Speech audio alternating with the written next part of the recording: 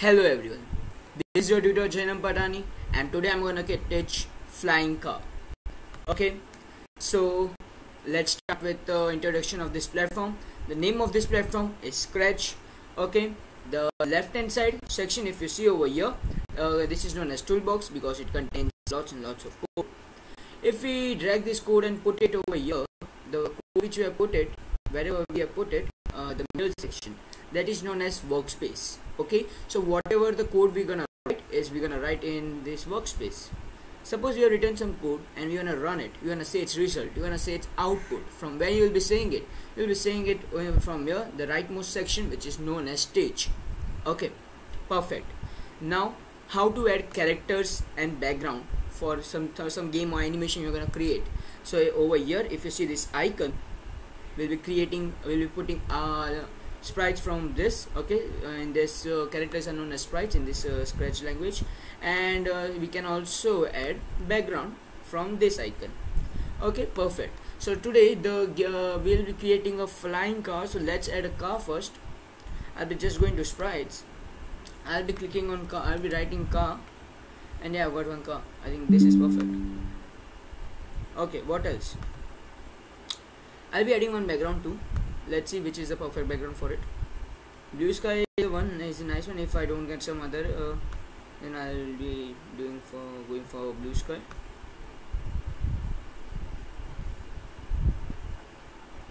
How is it? I think this background is perfect. Let's see. There's some other. Let's try with some other background. Night city. Yeah, I think this is perfect. Okay, so we are done with our background and we are done with adding one car. Okay, and still I want some bright background, so I'll be simply adding blue sky only. Okay, yeah, now I think it's perfect. Okay, now what do I want? Now I want to create an animation that the background is a moving background. So how will I do it? I'm gonna do it. So basically there's in this background we'll be putting more characters. The two more characters I'm gonna put, which is first one is tree, and the second character which I'm gonna put will be cloud. Okay, I'm done with this much. I'll be decreasing this size, which is much bigger. I'll be making it 75 and I'll be placing it over here. I think 75 is still bigger, so I'll make it size as 50 maybe. Yeah, 50 is perfect, I think so. I'll be placing it over here. Okay, and the cloud, the size of the cloud is perfect, which doesn't matter. If I want to make it smaller, I can make it like 80. Okay, I think this is perfect. Now what do I want? First let's write the code for our car. Okay, car. So since car, I think it's much bigger, so let's even make this as 80. Yeah, I think now it's perfect. Or yeah, so now what do I want? I'm gonna control my car with the help of arrow keys present on my keyboard. Okay, which key arrow keys? Up arrow key, down arrow key, left arrow key, right arrow key. Perfect. So let's start with writing the code. Okay, so first the first mandatory code which will be is when green flag clicked. Basically whenever we click this green flag, our game starts running. Okay, whatever the code we have written, we can see the output of it.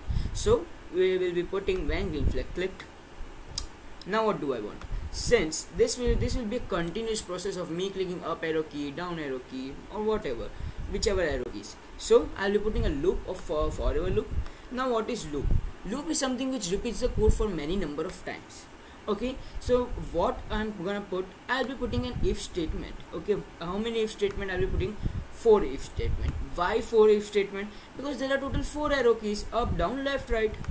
So that is how I'm gonna put 4 arrow keys. Now I put 4 if statements. Now I'll be putting 4 conditions, right? So what will be the conditions? The conditions will be when up arrow key pressed, when down arrow key pressed, when right arrow key pressed, and when left arrow key pressed. But there's space written over here, so no problem, we'll do it. We'll be clicking on up, we'll be clicking on down, we'll be clicking on right, and we'll be clicking on left. Okay, now what? When up arrow key pressed, I want my car to go upwards. Okay, going upwards is a vertical movement. If it's a vertical movement, which axis I'm gonna change? Of course, y axis, right? So I'll be changing my y axis. Okay, I'll be changing my y axis but by which number? A positive number or negative number? Whenever we go upwards, we'll be changing a y-axis by positive number, and whenever we go downwards, we'll be changing our y by negative number. Okay, so we'll be changing our y by positive number in up arrow key, and for down arrow key, we'll be changing it by -5. Let's run it and let's see how is it working. Yeah, it's working perfectly. Okay, now if I'm gonna press my right arrow key, I want my car to move rightwards. Okay, so moving rightwards or leftwards, that is a horizontal movement. If it is an horizontal movement, I'm gonna change my horizontal axis, which is x-axis, right? So I'll be changing my x-axis, that is for sure. But if I'm going right, I'll be changing my x-axis by what? Positive number or negative number? Okay, again, like in a y-axis, going upwards will be changing positive number, and going downwards will be changing negative number. Similarly, if in x-axis we'll be going rightwards, we'll be changing it by positive number, and if we go leftwards, we'll be changing our y by negative number.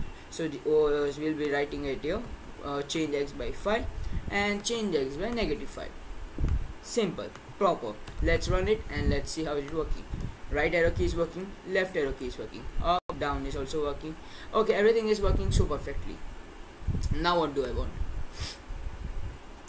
Okay, so I'm done with this much. Now I'll be writing the code for my tree. What do I want in this tree? I want this tree and cloud too, both to move, to glide. What is the meaning of the word glide? Moving from one place to another. So it will be gliding from this very end to the leftmost end to the edge, and then I want it to go back to this position. So I want to create a loop of it gliding from one place to another and going back to that place again. So I'll be writing a code, and the first mandatory code will be when green flag click, because whatever the code will be starting will be with the help of green flag.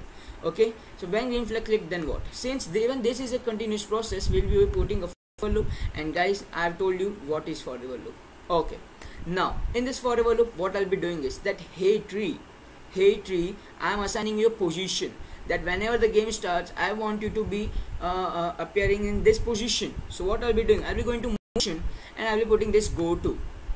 Now in this go to, you can see there's some x coordinate and y coordinate. What are these x coordinate? It is similar to the x coordinate and y coordinate in which my tree is present over here on the place on the coordinates, which it is present over here. So x is 214. So for x axis it is present on 214 and -119 on y. So if I put it over here and I click on green flag, the tree will be appearing on these coordinates only. Okay, now what do I want? I'm done with assigning a position. Now what do I want? I want this tree to glide from one place to another. One place is this rightmost end, and another place is leftmost end. So what I'll be doing? I'll be just putting a glide code that now you'll be going. Now okay, I'll be changing only x-axis, not y, because I don't want it to move vertically. I just want it to move horizontally. That is why I'm gonna change its x-axis. Now let's try with -200 and let's see how is it working. Okay, it's a bit fun, and let's make it -230.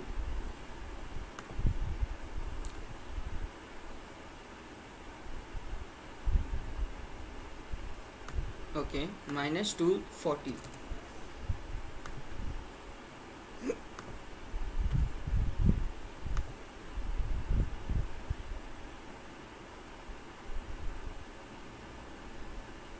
This is working so perfectly. Okay, same thing I'm gonna do with my cloud. Okay, so what I'm gonna do with my cloud is, okay, let's run it again and let's see, is it working that perfectly, or is there some issue? No issue. Okay, so for cloud also I'm gonna write the same code, that whenever the green flag is clicked, I'll be assigning you a position. That what position? This is the position where it is right now. So I'll be assigning it a position. I'll be going to motion and I'll be putting go to. Okay, again the x-axis coordinates for x-axis and y-axis is same as it is right now over here and here. Okay, so position has been assigned. Since it is a continuous process, I'll be doing it in a forever loop. Again I'll be putting one glide code. Okay, glide 1 second to what? Okay, so glide 1 second to, let's make this also -200. Let's see how it works. let's make it minus 210. I think it's working perfectly. Let's make it a bit slow. 3 seconds will be perfect. Okay, I think it's working perfectly. Okay, since this is also 3 seconds, the cloud is completing in 3 seconds. I want it to complete in 3.7 seconds. Okay, I think it's working perfectly. Okay, perfectly, it is working so perfectly. Now what do I want? I'm done with creating an animation for this cloud entry, and I'm done with controlling my car also. Now what we'll be doing is I'll be putting one more item, one more character. Well, let's see, let's find that character. Okay, the character will be, I think let's put one bell. Okay, the size of the bell should be 35. Okay, now I'm done with this. Now what I'm gonna write is, now what do I want? Whenever this car touches the bell, I want my score to increase, okay, by 1 or whatever number you want it to be increased. Okay, so I'm gonna do that. But how will be this working? I want this bell to appear randomly on the screen and then glide leftwards. I want this bell to appear randomly on the screen and glide leftwards, nothing else. So let's write a code for it. When green flag clicked, since this will be a forever loop, I will be putting a forever loop, and over here what I want is the x-axis should be the same, which is 230. Means it should appear at rightmost edge only, at the rightmost side only. So I'll be putting, and first I'll be putting a go to code in which the x will be 227 only. Means it will be the x-axis won't be changed. But what do I want? I don't want it to appear at this position only. I want it to appear randomly on y-axis. What does this mean? Let's do it. Let's see how it works. Okay, so first what I'll be doing, I'll be putting a pick random operator, and let's see what's the topmost coordinate for the y-axis. It is 154. And the bottommost coordinate for y-axis, that is minus 150. Okay, now let's run it. See, the bell is appearing randomly on y-axis. X-axis is the same. X-axis is the same. Just y-axis is it is appearing randomly. Okay, working properly. Now what do I want? I want it to glide leftwards. Okay, leftwards means that's an horizontal movement. Horizontal movement, then I'll be changing my x-axis.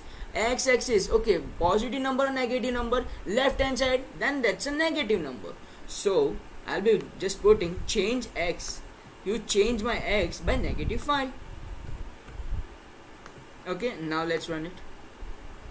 Okay, now what do I want is, okay, it will be appearing, it will be changing its x by -4, and then let's run it one more. It isn't changing its x by -4.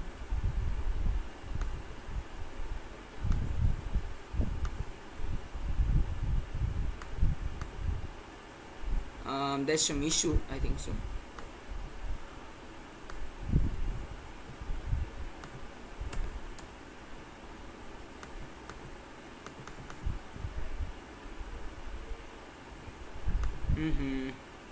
Okay, no problem. So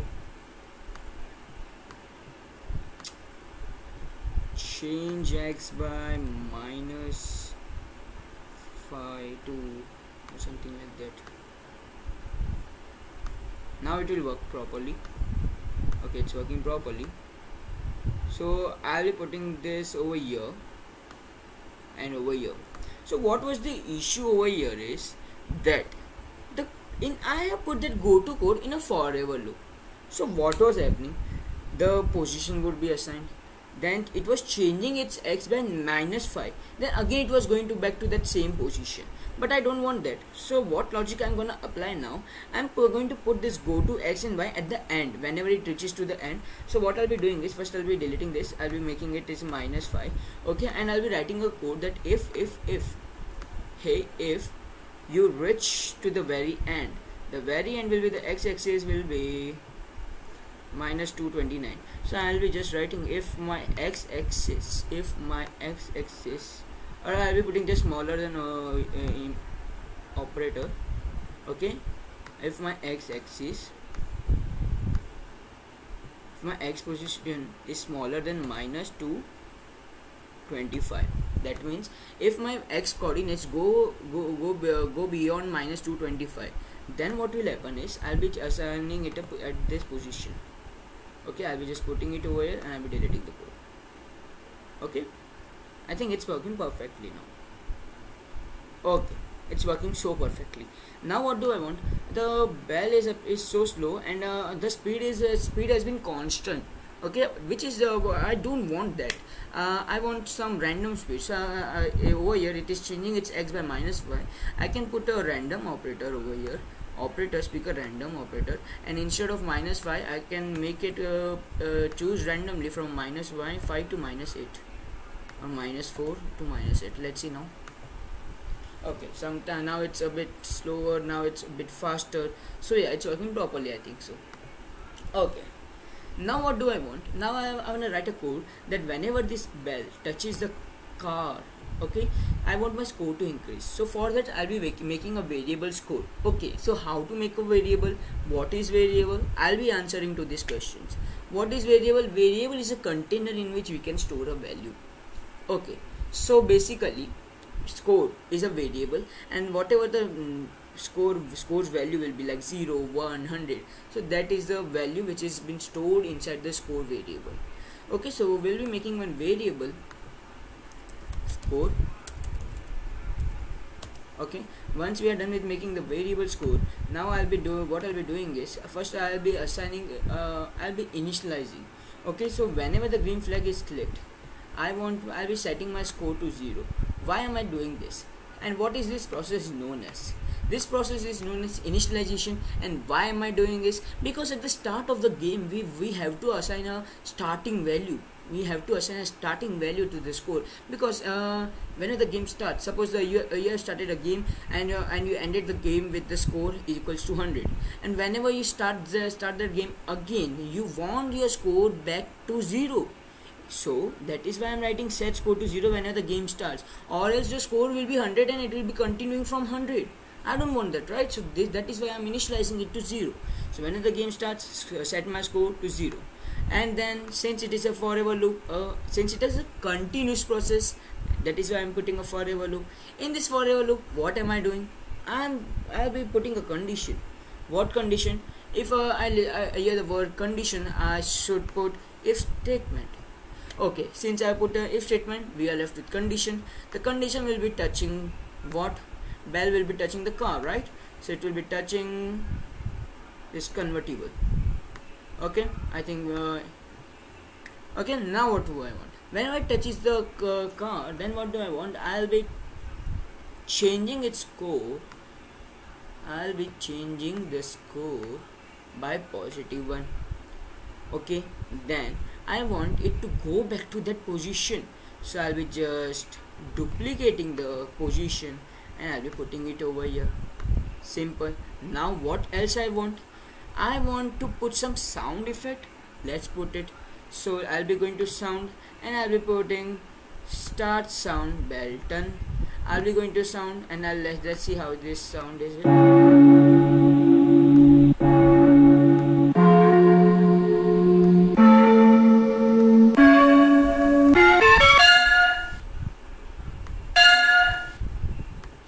Okay, I think this is perfect. Okay, so start sound bell tone and nothing else. Okay, let's see how it working.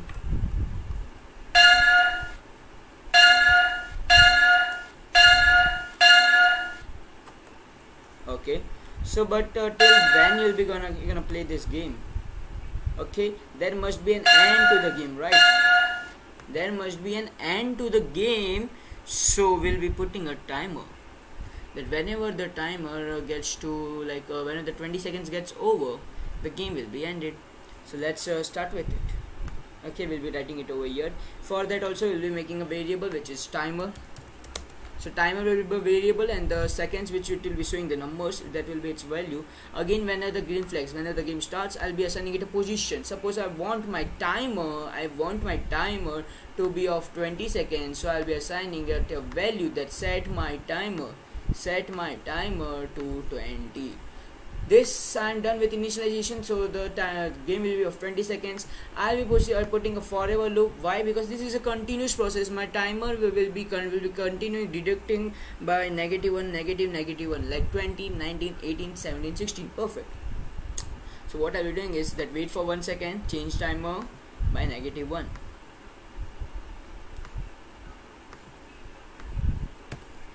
Okay, this is working perfect.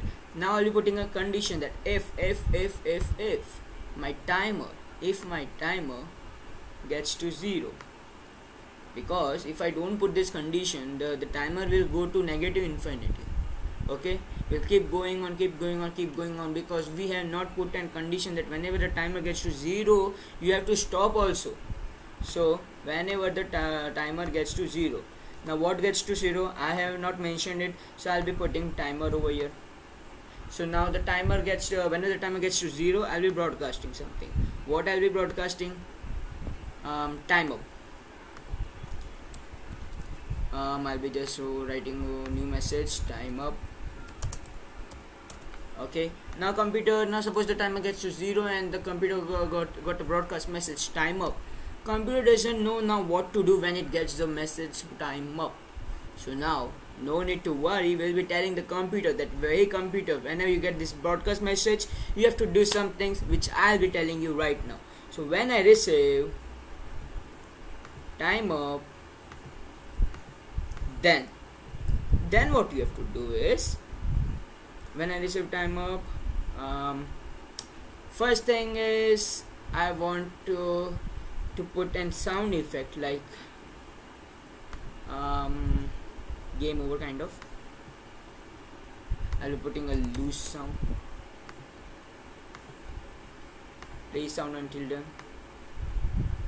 and I'll be putting a score message, that whatever the score will be. So I'll be putting a say, and inside that I'll be putting the value of score, and then I'll be simply stopping everything. Okay, and yeah, we are done with it. Let's play this game and let's see how it works.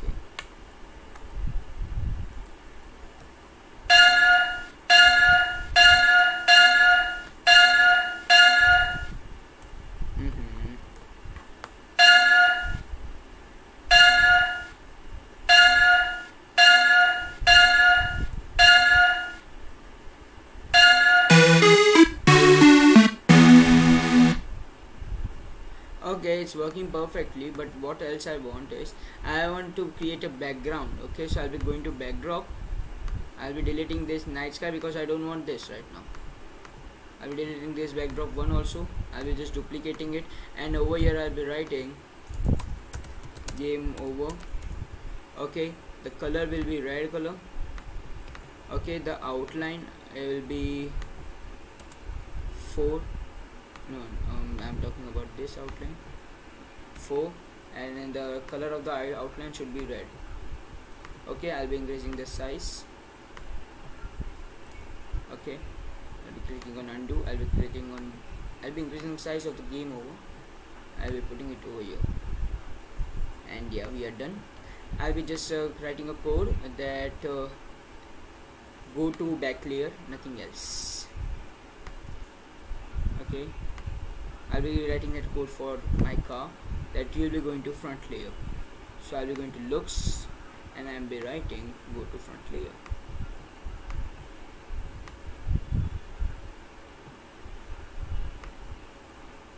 Okay, let's run it. Okay, whenever the green flags, I don't want this background to appear, so whenever the green flag is clicked, set background. Okay, switch background to blue sky 1, and whenever the game ends, switch background to blue sky 2. Okay,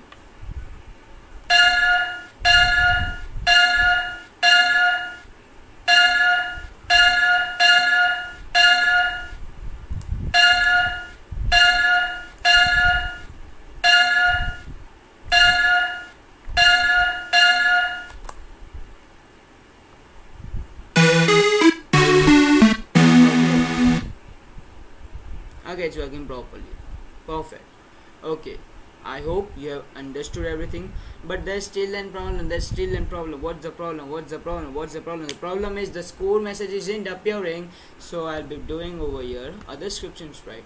Okay, I'll be putting a timer. Okay, since I don't want to play it for 20 seconds, I'll be playing it for 5 seconds, and let's see the score appears or not. Right now my score is 2. Okay, it is appearing properly.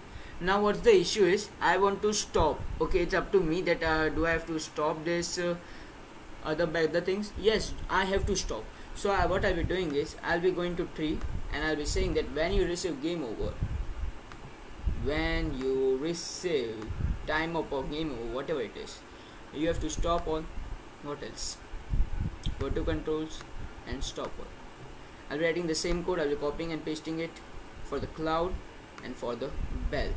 Let's run it for the last time and let's see is it working or not. 1, 2, 3, 4. Okay, so for 3, okay, it's working perfectly. Now stop other scripts and sprites, stop other scripts and sprite, stop other scripts and sprite. Now let's see.